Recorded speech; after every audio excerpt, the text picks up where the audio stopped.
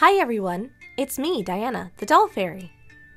In today's video, we have a collaboration of epic proportions. All of these amazing artists and myself have joined forces to save the world. I mean, to create a lineup of Marvel-themed dolls for you to enjoy. Many people might think that there's no way we can accomplish such an ambitious goal, but not us. Even if there's a small chance, we owe this to everyone who watches our channels to try. We decide to make this collaboration happen, whatever it takes.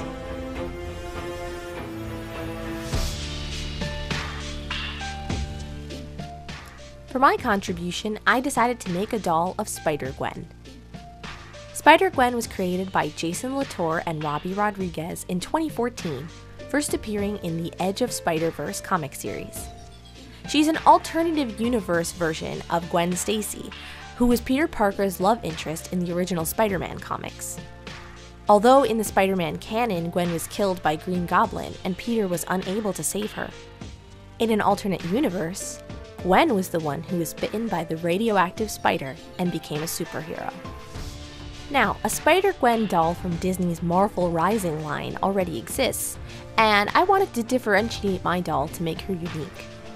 So I decided to make an adorable cartoon-esque version of Spider-Gwen using a Hairdorables head and an Ever After High body. I was originally inspired by my friend Aggressive Barbie on Instagram, who created Hairdorables hybrids of Vanellope and the other racers from Wreck-It Ralph, which I thought were just so adorable. I have a couple of candidates for Gwen. Here I have Rayne Bow and Harmony. Right away I noticed that the Hairdorables heads are thicker and less squishy than the vinyl of Ever After High heads. Even so, I removed their factory hair, which is a shame because it's so lovely, and I placed them in some very hot water before twisting off their heads. Though it did hurt my hands a bit, I used my usual jewelry pliers to scrape the hair plugs through the inside of the head and pull them out of the neck hole. This was more difficult than Ever After High heads, but not too bad. When both heads are prepped, I decide to use Rayne for Gwen, and to keep her original face-up intact. It feels weird not to do a whole new face-up on a custom doll, but I love the Hairdorables faces so much, and I just feel like redoing the face would kind of defeat the purpose of making the hybrid in the first place. For the body, I'll be using a Maddie Hatter, so I go ahead and get her ready for customizing too. The skin color match is pretty good, but even if it's not exact, it won't matter much because very little skin will be showing underneath the outfit.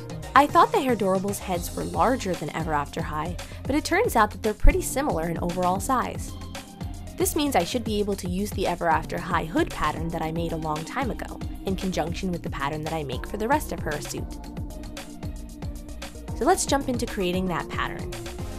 I start by wrapping the doll's body in plastic wrap, and then covering that with masking tape. I only have to do this completely for one side of the doll, since I will be creating a symmetrical pattern.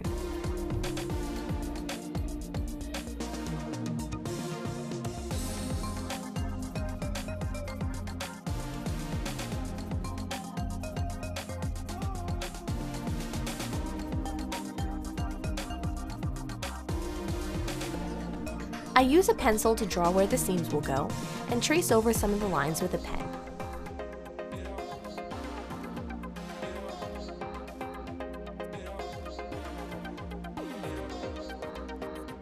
Then I cut the shell off of the doll using a combination of an X-Acto knife and scissors. Just a tip, if you use the knife, it will probably scratch the plastic underneath, so be careful.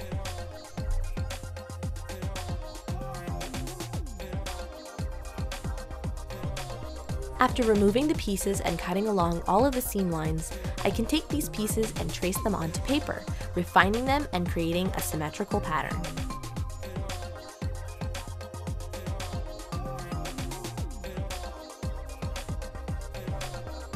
I cut and label all of my pattern pieces before tracing them onto my fabric.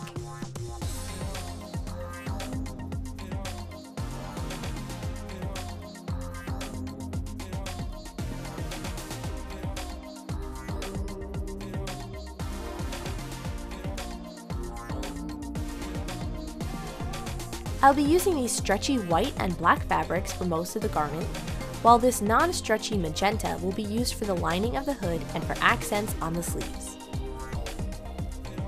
I pin down the patterns, trace around them, and cut, leaving a generous seam allowance.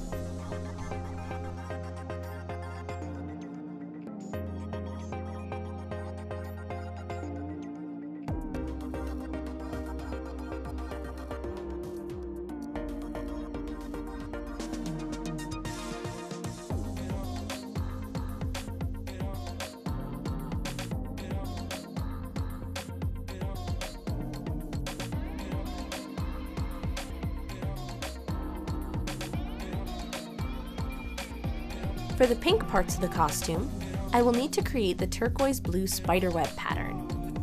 I test out my idea on a scrap piece of fabric by drawing out some guidelines with a chalk pencil. Then I take some acrylic paint and a tiny brush and carefully paint on some lines.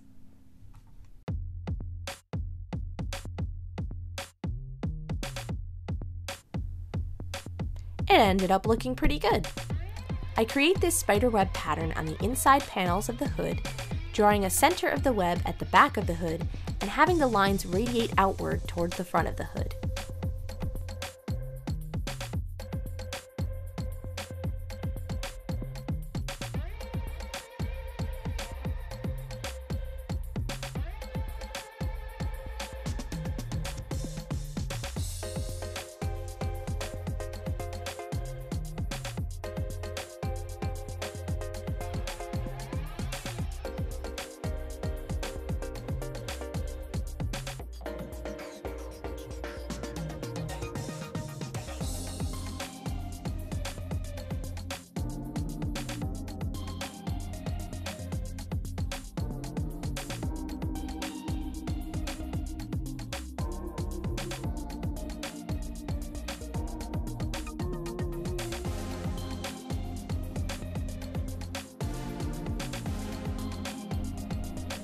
While those are drying, I start sewing the bodysuit together. I start by sewing up the leg seams, and then the crotch and waist areas. Then I carefully sew the white top pieces to the black jumpsuit bottom in order to create the zigzag pattern on her chest.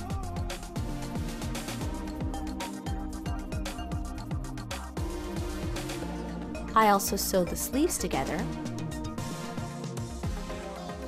and then sew the sleeves onto the bodysuit, before sewing up the sides and along the bottom of the sleeves to close it up.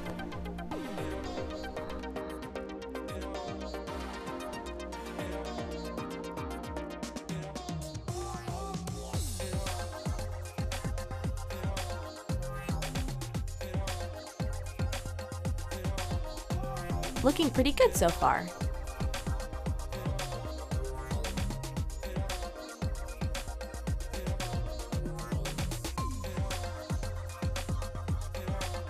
I sew together the hood lining and then the white outer hood pieces before sewing those two pieces together.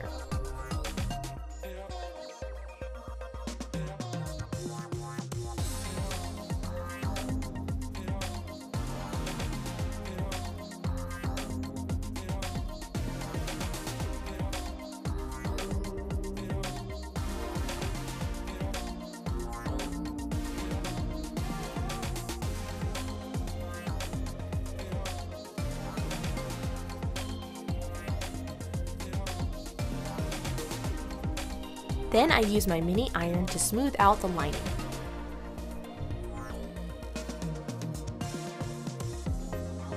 It turns out I completely forgot to add space in the back for some Velcro, as I often tend to do.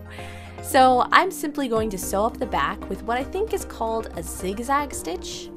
You can let me know in the comments if that's not what it's called. A ladder stitch maybe? I'm not quite sure.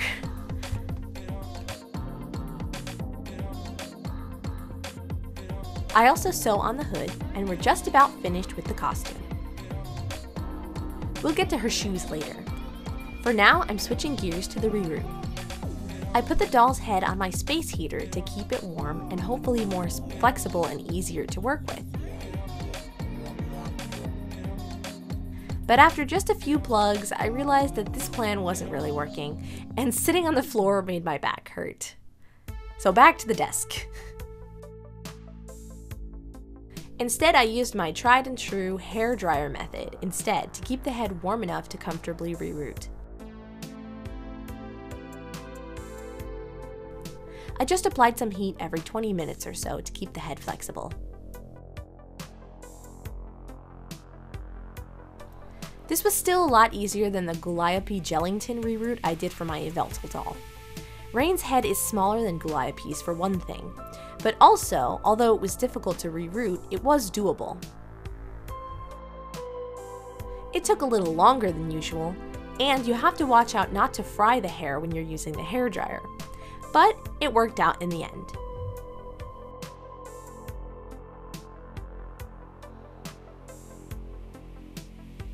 I created Gwen Stacy's signature black headband with some flat wire and some black ribbon.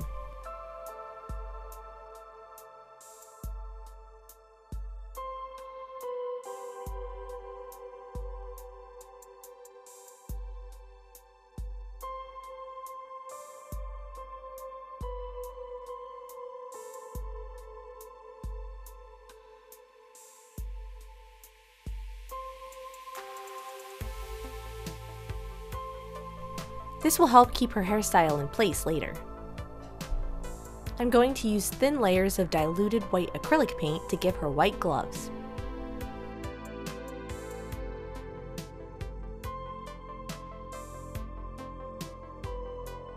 Now for what's basically my least favorite part of doll customs, hairstyling. Gwen needs to have cute bangs over her forehead, and her hair will need to be shorter overall as well.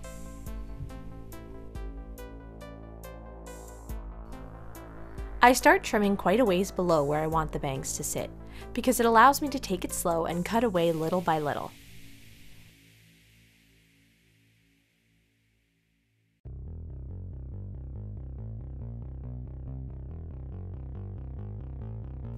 To flatten the bangs downward, I tried a few methods unsuccessfully, including using my flat iron that I used for my own hair. It was turned off at this point, but still warm. What did end up working was following Denisa Medrano's tutorial for bangs, which involves taping a piece of freezer bag over the doll's hair and applying a combination of heat and cold. After that, I could finish trimming and styling.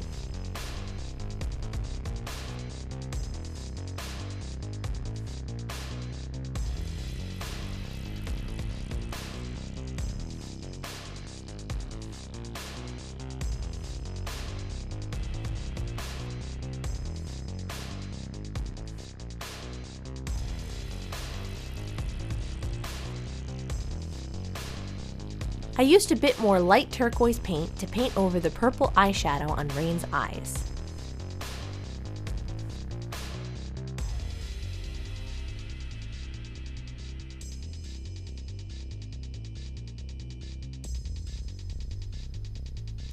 Now for the shoes. I followed the ballet shoes tutorial from Walkercolours, but not 100%. Instead of using paper mache, I covered the legs and feet in tinfoil. Then I sculpted a ballet slipper on each foot using Sculpey polymer clay.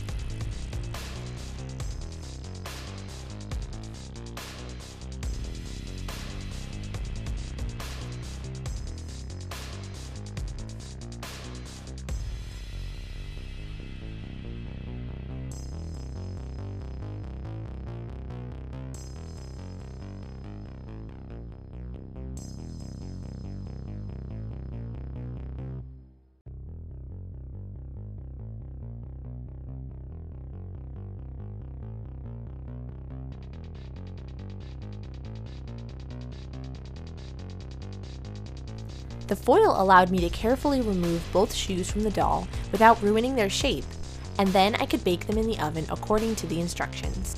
When they were all done, I removed the foil and used an X-Acto knife to smooth out the shape of the shoes a little, especially the sloppy inside part.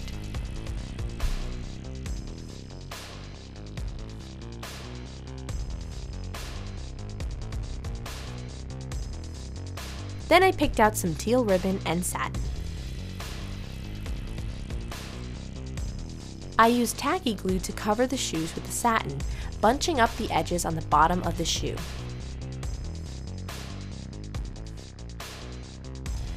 This was a lot harder than I thought it would be, because the fabric didn't always immediately stick to the clay just with the glue.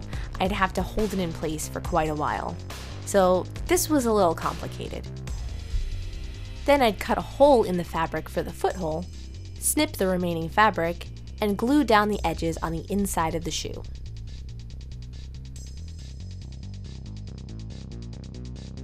For the soles, I made a pattern with paper, then used lighter teal satin to construct them and glue them neatly.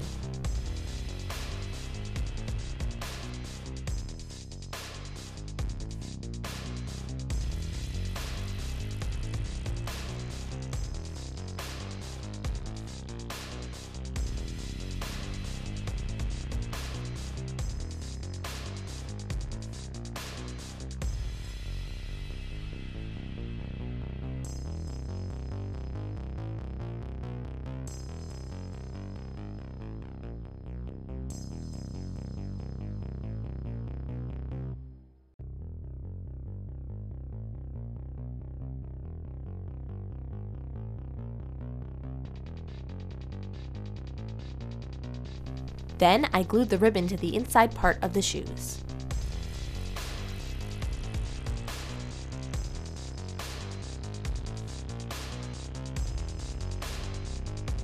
Before putting these on, let's reattach her head.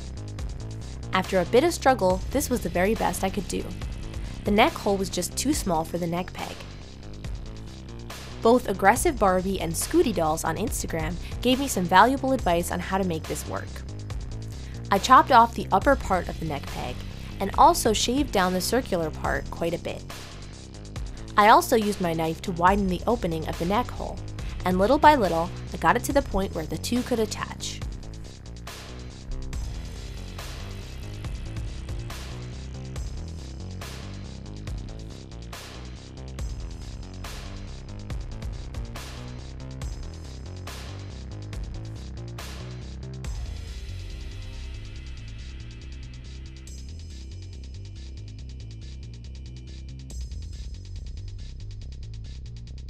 For her shoes, I used a bit of glue to keep the ribbons in place, which hold the shoes onto her feet quite well.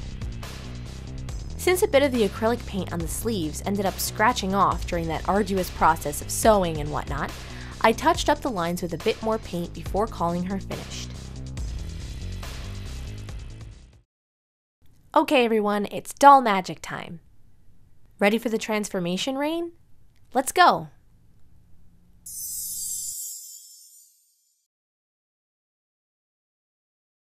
Oh wow, you've gotten so much taller!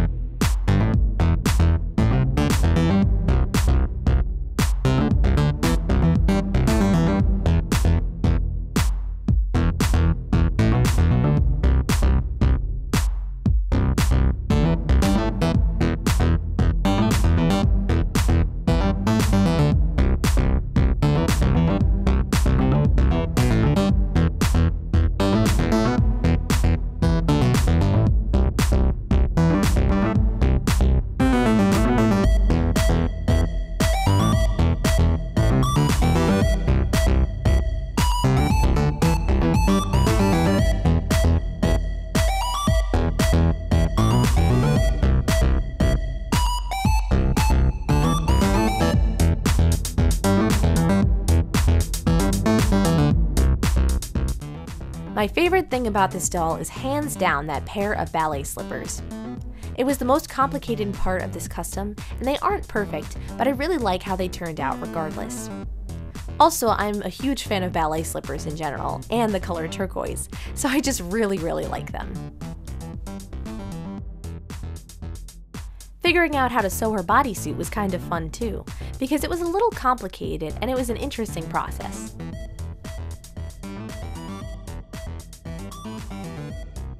I love her cute face, and I might like to do a couple more Hairdorables hybrids in the future. Any ideas for characters that would look really cute with this cartoony treatment? Leave your ideas in the comments below. And although the reroute wasn't my favorite, it is indeed possible to reroute Hairdorables.